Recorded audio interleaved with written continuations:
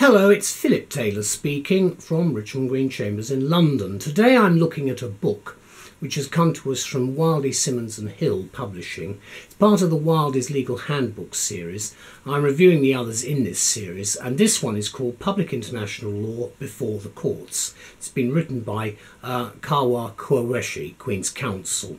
As I say, we've reviewed a couple of these books in the series before. Elizabeth and I talked about this book, and the title we've given for our review is Superb Short Advice in the Wildy's Handbook series, covering all legal matters which involve more than one jurisdiction, actually now heard in England and Wales, and that's basically what the book is really about.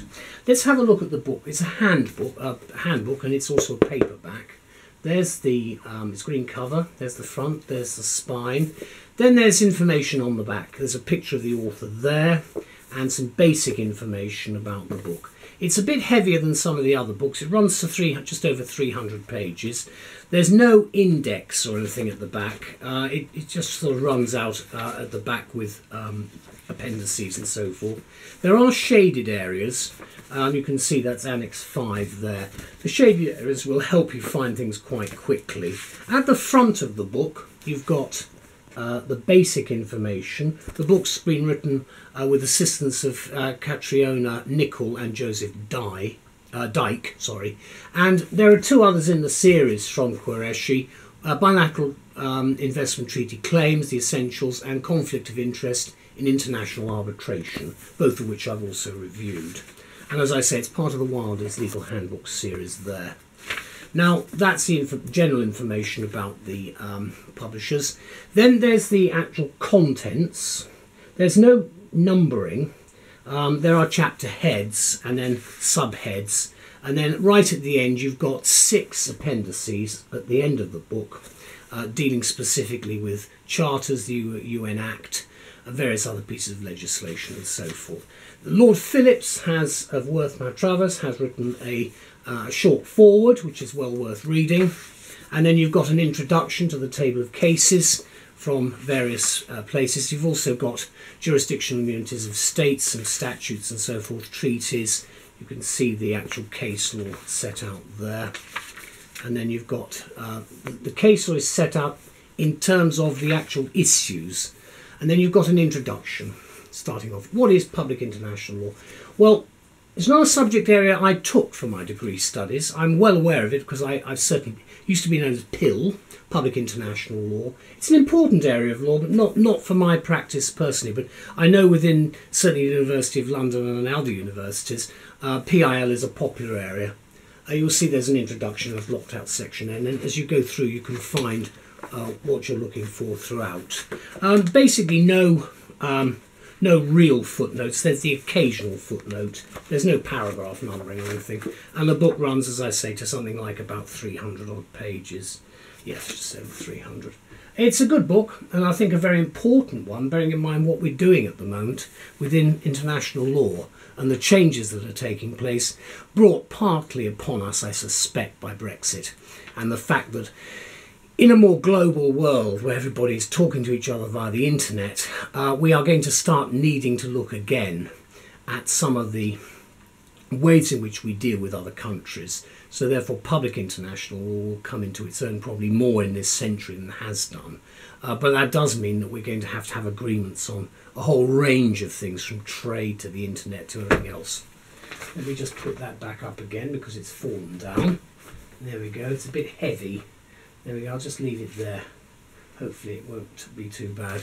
Now, the book. What do we say about it? Well, this is rightly described as a groundbreaking text which seeks to guide practitioners on how to spot a public international law point, a PIL point, from 100 yards, basically. Now, Khawar Qureshi, Queen's Counsel, he's a Deputy High Court Judge, references throughout this book the key statutes and case law principles for what is a short title in 7 main chapter headings, plus the 6 annexes, which cover key treaties and statutory provisions. He's based his work on 25 years of experience in acting for and against countries in proceedings before the English courts, and he's acted at all levels in such matters, successfully demystifying PIL for a new audience, and he shows its increasing significance in litigation in England and Wales as we enter a new era with Brexit. Can I just say here as well that this is a good book for students, because international law I do think is going to gain more emphasis possibly. It's not a subject that was necessarily one that one would go for if you're going to go into practice when I started, because I needed to do the basic course subjects and this wasn't one of them. But I think things have changed dramatically, because even in those days we didn't really even have EU law or EEC law. European law itself wasn't compulsory, and there wasn't even, when I started, there wasn't even a subject covering it, mainly because we weren't actually members of the common market at that time, so that dates me a bit. But you can see how things have changed since we became members of the old common market in 1973, and in 2017 onwards we're going to be leaving. So you can see the massive change in that particular gap of time. Lord Phillips has contributed a most concise foreword, writing that the handbook enables the reader to appreciate the recent application and development of the principles of public international law in this country in the best possible way. And of course Phillips was most fortunate to have been taught by Ivor Jennings, whom some of you will know, when he was a Cambridge undergraduate. And that's not Ivor Jennings, it's Lord Phillips. Ivor Jennings being a very, very well-known person in legal history in terms of his contribution to this subject at Cambridge University. And of course that was in the days when public international law was not case heavy in any way, and was probably, to be fair, viewed in a slightly different way from the way it is today. This is one of the reasons why I'm so grateful that Wildy, Simmonds and Hill have taken these titles under their wing. Phillips writes, the world has changed, absolutely, and we are heading for more growth in 2017. Well, I hope we are.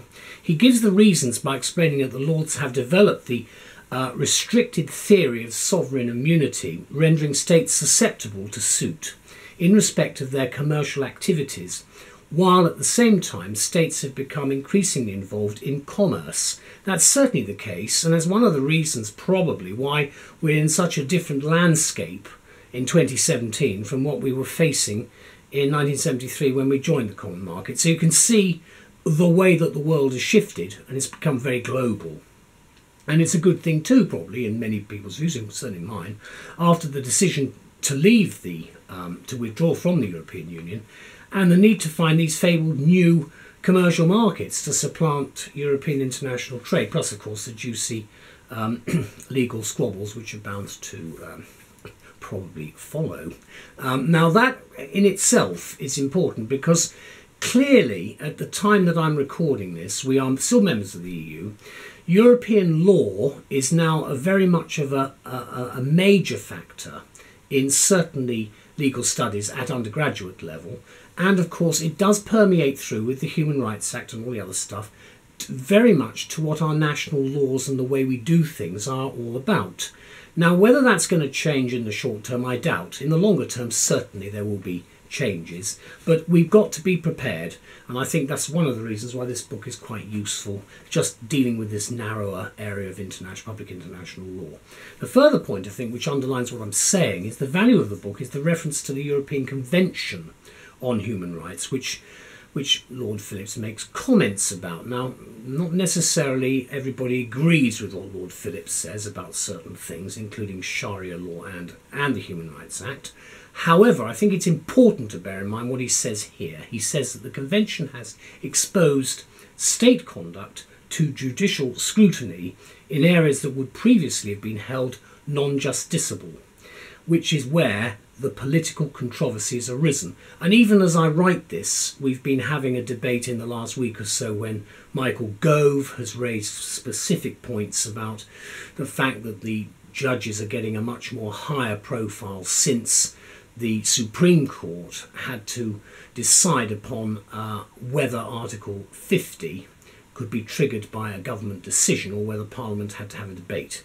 Well, they're having a debate whilst I record this, and we will know the outcome shortly. But you can see that the whole temperature, certainly the judicial temperature, has been raised, and it's not going to go down. We have to face reality. But to compound matters, globalisation has produced a plethora of international conventions and supranational bodies, something we have to deal with, and they have to be the subject to consideration by both English and European courts, at least for the moment. We don't know what the full effect will be of what is now called the Court of the European Union, or the old European Court. We don't quite know where we're going to be with that, but clearly their jurisdiction is going to diminish. That will be part of withdrawal from the EU. Obviously, the Convention Court, the European Court of Human Rights, is a separate court, which some people get confused with, and that will be looked at, I think, separately by this current government, the Conservative government, come the 2020 election, when that will probably be a main plank, because it may well lead to a commitment to withdraw certainly from the Convention in its current form, with a view to looking at a new form of European Convention on Human Rights. But that may well have to take account of the UN Convention as well, bearing in mind what the man in America, Mr. Trump, is up to with his own policies, and the effect that that's going to have globally. So therefore, to at least give you some picture of this, in addition, diplomatic and sovereign immunity have become increasingly circumscribed by courts concerned to prevent their abuse. That's according to Phillips, and of course he's right to say that. Let me finish my comments by saying that the author gives us enough detail here in this quick public international law review to remind us what is at stake, so that the contents couple legal information with historic interest. And generously, Qureshi has donated all his royalties to the Bar Benevolent Fund, and I'd like to thank him very much for that. And that's one of the reasons why I think these books are important. You should know about them. Publication date is 2016, and I'm recording this at the beginning of 2017. Let's just have a quick look at the book again. There it is. Green cover, paperback side, and then the back, the picture of Mr. Qureshi there.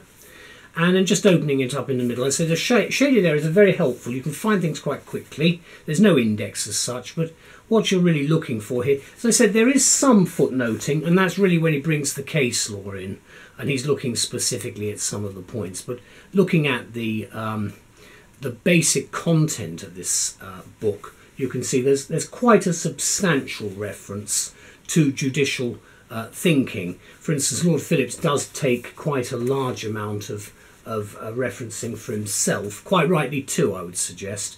Again, you've got a whole range of interesting points, and I think it's important just to bear in mind the basic content of the book itself. It's the introduction, and we look at the UN Charter and so on, and then the treaty interpretation, and then a whole range of acts of state, diplomatic privileges. Public interest immunity is also covered. Again, quite a controversial area.